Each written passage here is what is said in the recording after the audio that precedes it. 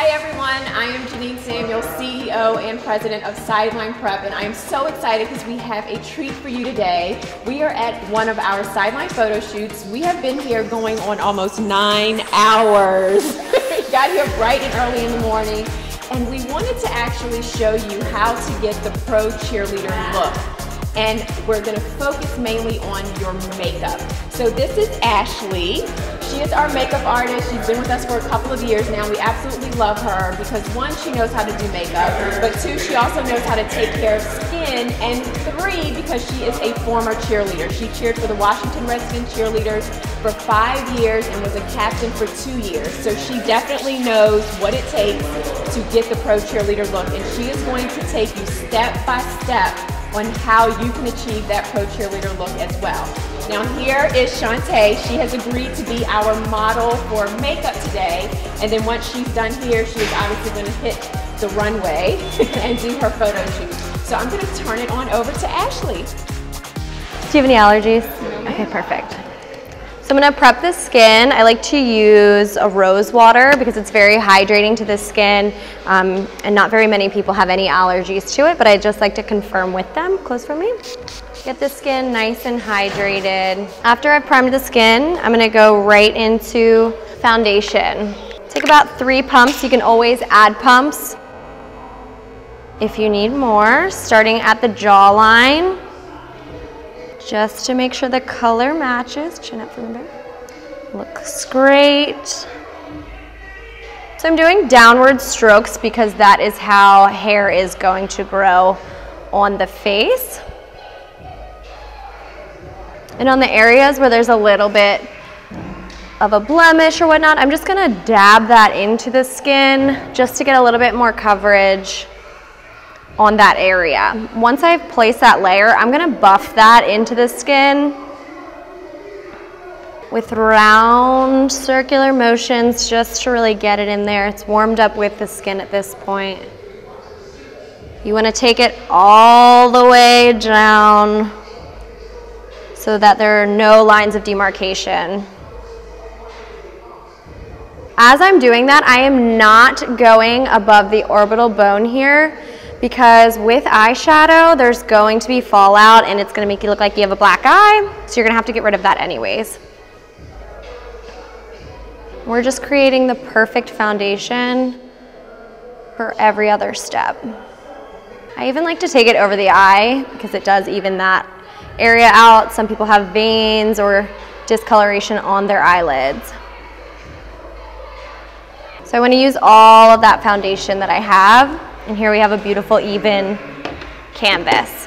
From there, I'm gonna go into brows. I like to frame the face and set the face before I focus on the eyes. With brows, I like to start at the bottom, outline that shape. I'm using powders from Anastasia Beverly Hills. They have a wide variety of products. I prefer powder because it gives more of a natural look. And I'm just following that pattern of her brow, and then in the top here I'm just going to work up and just refine it at the top. Really drag that tail out. And there we have a beautiful, clean, crisp brow. I'm going to do that on the other side. Turn for me. As I do that, I like to rest my finger to balance.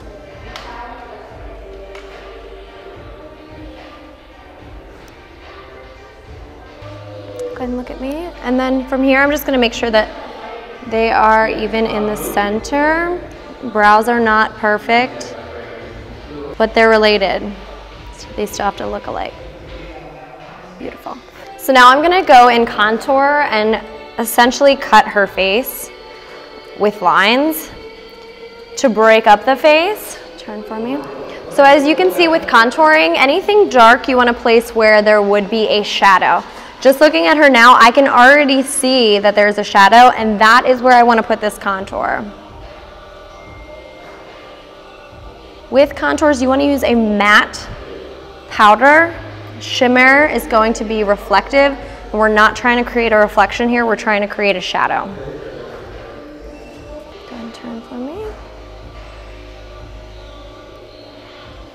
Straighten for me. I also like to do a little bit of a contour to her forehead. She has a wonderful forehead. It's not too big, not too small, but just to kind of draw attention to that center part where the light would naturally reflect, I'm going to contour outside of the brow. Thank you. And a little bit above the forehead, not to make her forehead look any larger. If we wanted her forehead to look larger, we would not contour, only on the sides if we wanted to make it appear larger in the center. And I'm going to actually connect that to this contour here. Beautiful. And from there, we have already done the outline of the face, and now we can go into color.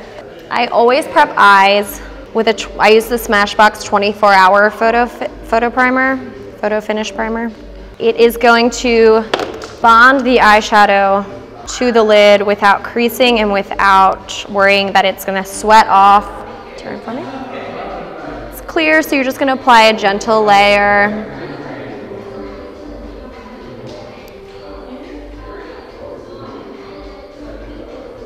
So every product that I use on the skin is going to be for wear.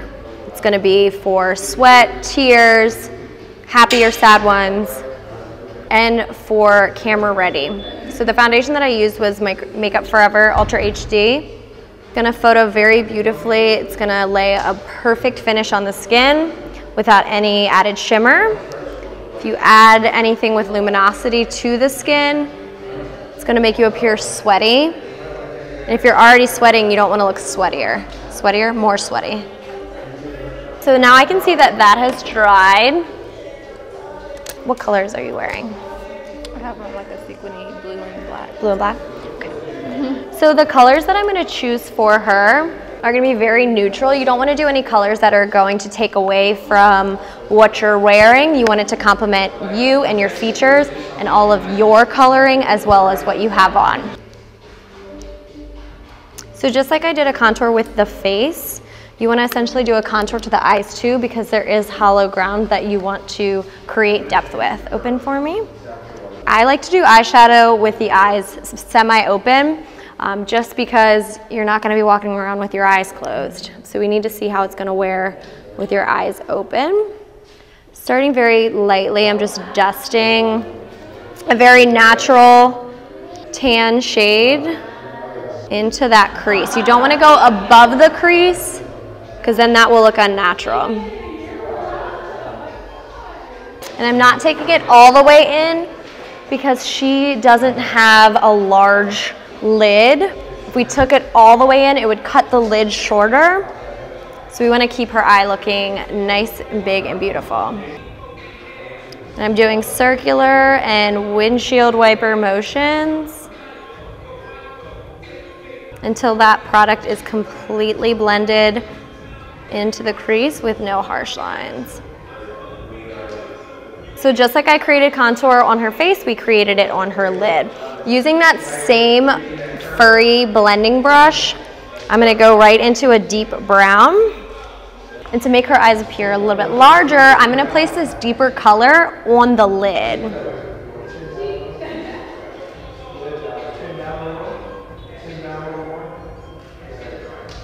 So as I'm doing that, I'm blending it into that beautiful tan color that we placed in the crease to create a little bit of an ombre effect. So we're gonna give her a sultry yet natural smoky eye. More product does not always mean better. And then I'm gonna go back in using the same brush in that tan and just blend it out in that crease. Put it back where I want it. Back to the brown. And as you can see here now, her look is almost complete with just 2 eyeshadows. With this, her eyes look big and bright and beautiful. And then to highlight that, we're going to put a shadow on the brow bone. And just make sure you blend that out. Open for me. Okay, beautiful. From here, I'm going to go underneath, and I'm using that same brush that I used for under the brow. And then from here, I'm gonna go underneath. I like to use a black or dark brown for this. I'm gonna use a black for this just to keep it very smoky. Look up for me. With a lot of eyeshadow, as you'll probably see here, and it's happening as we did the other brown shade, it's falling. I'm not gonna worry about that right now. Just using this smudge brush to get right up under that lash line. If you can tell there's excess product, you can flick it off the brush. And I'm just smoking that all the way into the eye. So now she has this beautiful look, but it's fallen down here and created a shadow, and we don't want shadow there. So that's when I go in and grab a fresh makeup wipe. Look up for me, babe. And just get rid of that, clean that off. If you mix concealer into that, you're gonna look like you got punched in the eye. For concealer, this is my favorite. Concealer is very important. You wanna open up the eye and brighten up the eye. I like to use a very dense, round brush. Look up for me. And with concealer, I also like to do some highlighting on the areas where light would naturally reflect. And I'm just gonna mix that just to give it a little bit of a deeper tint. With this, I like to go right up into that smudge and do any cleanups now at this point with the concealer. I take it from the edge of the eye all the way up to create a very bright eye that is raised, appears more open.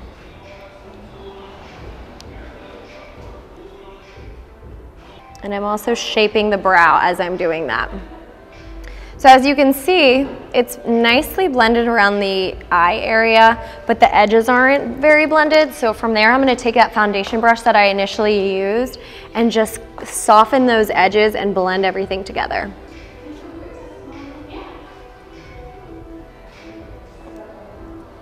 From here, I can also see that now we have a bold eye. It's time to add color back to the cheek. From here, I can always go back in and add more contour, which I usually like to do just to deepen it and make it match. Plus I want to clean up, put back where I did some cleanup. You can always go back in with that foundation brush to soften those lines the entire time you're working on the face. So I'm just going back in those same areas and deepening it and softening those lines with that foundation brush because it will still have some product on it. Using that same brush that I used for contouring, I'm gonna go ahead and go in with a blush. Be careful with blush. You don't wanna do anything that's gonna be too warm and too red, because if you're dancing and you're sweating, or if you're prone to a little flushed, if you add warmth to the skin, you're just gonna look very overheated and very hot. So just as we aren't doing anything with a lot of shimmer all over the skin to look sweaty, we also have to keep in mind that if we were to be sweating, there would be heat. So I'm choosing a peachy blush, smile for me. Blush is gonna go right on the apples of the cheeks and just add a little pop of color. Just on that apple. If you find that you took it too high, swipe down. You do not want blush to go over the orbital ridge. This orbital bone is our stopping point. We also don't want to bring it too far in because then it'll look a little dirty around the nose or the mouth. Clean up with that brush, soften those lines. We want a natural blush. Turn for me. Awesome. So now we have her face set. I'm gonna go in with mascara. Because this is not her mascara, I'm using all disposable, sanitized and clean products. I do the bottom lashes first, because if we were to do the top first, if you were to go back to the bottom, and look up, you would get mascara all over that beautiful eyeshadow that we just created. So we want to do the bottoms first, let those dry, and then move to the top lashes. Take a peek at my shoulder. From here, I want to gently pull on the eye to lift. Do a little wiggle to cover all of those lashes. You're doing great. And making sure that we're always using waterproof. Test your waterproof products because sometimes when you sweat, there's salt involved and the salts can break down the product. So you want to make sure that they are waterproof but can work through your sweat. I love this mascara because it will and it will not transfer.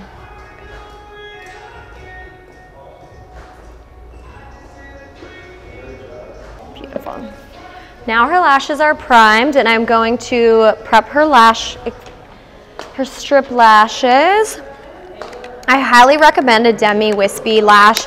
It looks great on just about everyone without being too subtle or too dramatic. It's that perfect glamorous length and fullness.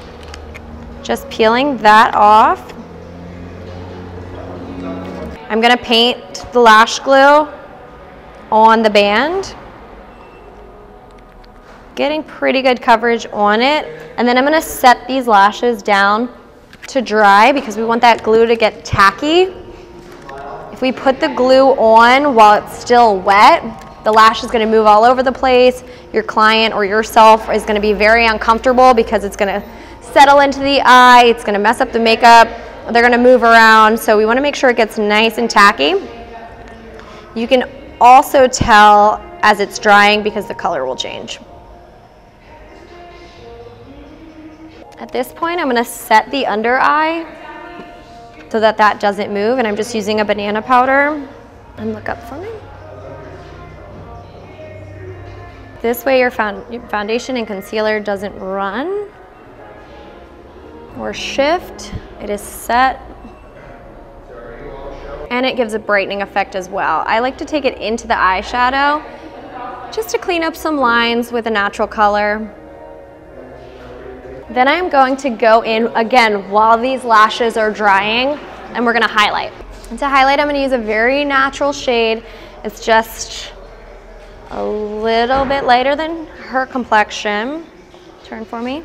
And as you can see, where I'm going to highlight is gonna be where I can already see from here, light is reflecting. It's gonna be that top part. So as we contoured underneath in that depth, we wanna highlight the top of it. I'm using a fan brush because it's very dainty and I can just dust it on top. And as you can see, it just made that cheek pop. I love this product because it will not make you appear sweaty. It's not glittery. It's a very pressed pigment with shimmer. You can always add more with any product. Start light. Once you put something on, it's harder to take it off than it is to add to it. I also like to do a little pop on the Cupid's bow above the lip and sometimes on the bridge of the nose. Not too much, again, so we don't look sweaty. At this point, our lashes should be nice and tacky. So I'm gonna take the lash, I'm gonna use slanted tweezers and just open your eyes for me. I'm gonna have you just look down. Turn. You don't wanna do it while your eyes are closed because then you're gonna be a little squinty and they're not gonna lay evenly. I always start with lash application on the outside to middle and work its way in. With my tweezers, I'm just pushing it down to that lash line to get it as close to the lash line as possible. If you are not comfortable with tweezers, using your fingers is perfectly fine. And again, I'm just pinching it so it can get as low as possible, being very careful. I'm gonna do the same with the left lash. Up and down, outside to in. Lashes tend to pop off on the outsides, so if you do have to go back in and re-glue it in the inner corners or outer corners, be sure to do that before you go on stage or on the field or court. Beautiful. So I can see this one's a little high. While that glue is still tacky, I can still readjust it, place it where I want it to go. And then sometimes from here, I'll just use my fingers to push it in so that it's really bonded on the inside. So from here we have a beautiful lash, and I'm gonna go in and line that lash line to hide it and fuse it with the lashes. I always do mascara first. You can go back in if you need to touch up and wiggle a little bit of mascara to the lash, but you can reuse your lashes multiple times. If you're constantly putting mascara on them and not your lashes, it's not gonna blend as well, and you're not gonna be able to reuse your lashes multiple times. So from here, I'm just gonna go over that band and having her look down. I'm just gonna take a liquid felt tip liner and do a slight line over the band.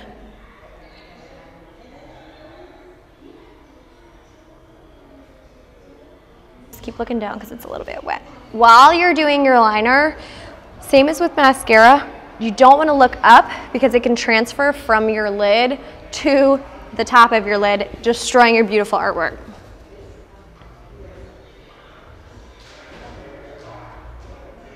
So with liner, I usually start on the outside, work my way in, and then go from the inside and meet in the middle. From here, I can see this one's a little bit fuller than this one, so I'm gonna add to this one to balance it with that one.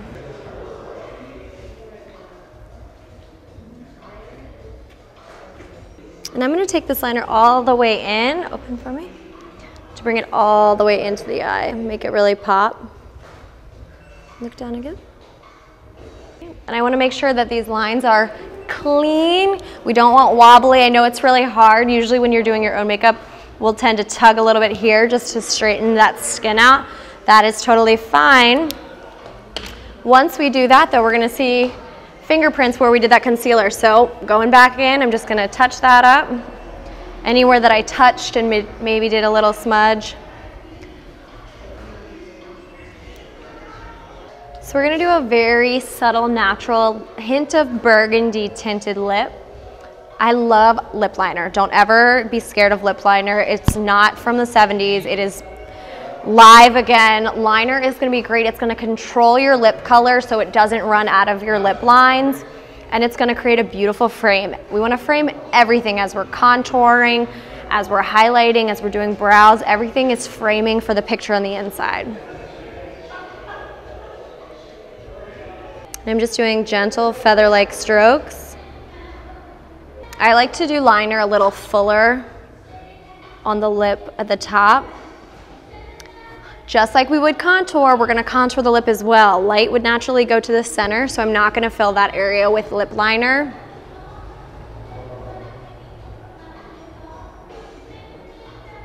I also like to fill a little bit on the sides because it'll make your lipstick stick. It has something to stick to. Part your lips for me. Now I'm gonna go in with the lipstick.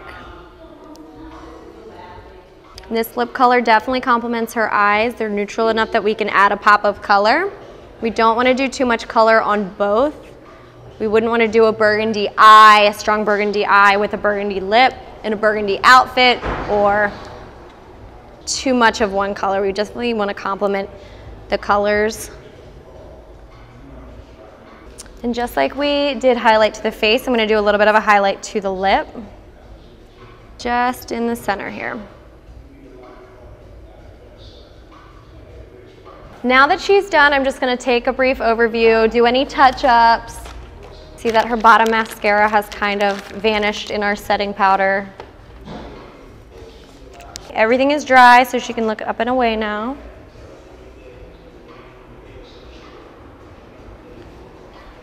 See that these lashes aren't making good friends, so I'm gonna make them become friends and add a little bit of mascara just to those bottom lashes, just to get them together. So now we have our completed look. She is ready for the court, the field, the stage. I'm just gonna go in now and use the setting spray. It's like hairspray for your face. It's just gonna make everything stick and last you. It's gonna work through your sweat. Make sure you set your makeup. I'm just going around in a circle to set it. Of course it's like, and again, just going back, spit a little bit, softening everything with that foundation brush. If I notice that at this point there's still a little bit of a shine that I want to correct, I'm gonna go back in. I love banana powders because they don't add a lot of color and can be used on just about everyone. We don't wanna add color when we already have a perfect color because it'll change and compromise the product. So I see that now that she is set, we're gonna add a little bit of powder to her chin, on the nose, a little bit in the forehead, mostly all the areas that we did highlight and didn't contour. Some of that mascara touched. I'm just gonna smooth that out of the way. And voila, she's done. She's ready to go. And now her look is complete. She is ready to hit the stage, the court, the field, the arena. If you have any questions in regards to skincare or makeup for your pro cheerleader look, you can always reach out to me. My name is Ashley Alana on Facebook. My Instagram handle is @AshleyAlanaMUA. And if you have any other general questions moving forward to becoming a pro cheerleader, don't forget to check out sidelineprep.com and on all social medias @sidelineprep.